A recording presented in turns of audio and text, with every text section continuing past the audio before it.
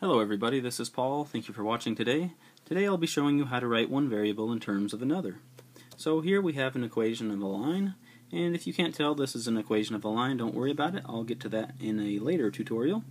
But basically we want to rewrite this as y equals some combination of everything else. So in order to do that, the first step we need to take is we need to move all of the y's to one side of the equation. So we're just going to get rid of all these y's on this side. And because we took them away on one side, we want our answers to be equivalent, so we have to take the same amount away on the other side. 1y, take away 8y's, gives us negative 7y's, and we didn't change the numbers, we didn't change the x's, so those simply stay the same. And once again, the x's and the numbers didn't change, so we just rewrite those. And a positive 8y and a negative 8y simply give us 0. So now we have all the y's on the left-hand side, which is good, but we still have some numbers and some x's over here. So we need to move those to the other side. So the way we do that is we just take away all the numbers here. And we'll have to take away the same amount from this side. So we didn't change the y's, that stays the same. A positive 4 and a negative 4 simply give us 0. And a negative 2x is just negative 2x.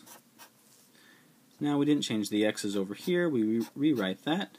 We have negative 3 and we're taking 4 more away, so that gives us negative 7.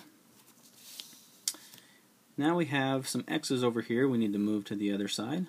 So we're just going to add 2 x's so that those will cancel. And we have to add those to the other side as well.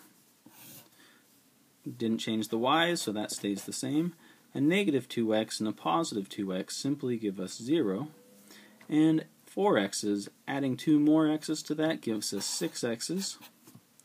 And we just rewrite the 7, or the negative 7 that is. So now we have negative 7y is equal to 6x minus 7. And we want to write this as y equals some combination of everything else. So the way to do that is we need to divide this by negative 7. And what we do to one side we have to do to the other, so we divide each of these terms by a negative 7 as well. Now, a negative 7 divided by a negative 7 is simply just 1, and 1 times y is simply y, so we'll just go ahead and rewrite y equals here. And 6x over 7, we can take the negative from the denominator and just move it out in front, and that doesn't change anything, so we're just going to go ahead and rewrite that first term as negative 6 over 7 times x. So this is an equivalent statement. I didn't really change anything here. We just kind of moved the negative side out front.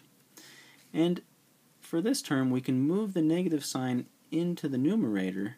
And in order to do that, we simply add, and then we put the negative 7 up top, and we just leave the bottom the same. Now, any number divided by itself is simply 1. So we can rewrite this as y equals negative 6 over 7x plus 1.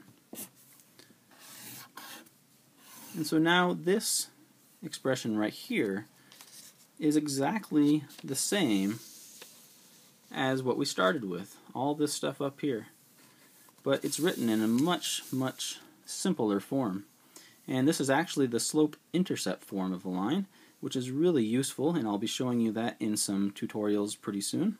So anyway, that's how you write one variable in terms of another. Hopefully you've enjoyed this video, and as always, have a great day, and we'll see you next time.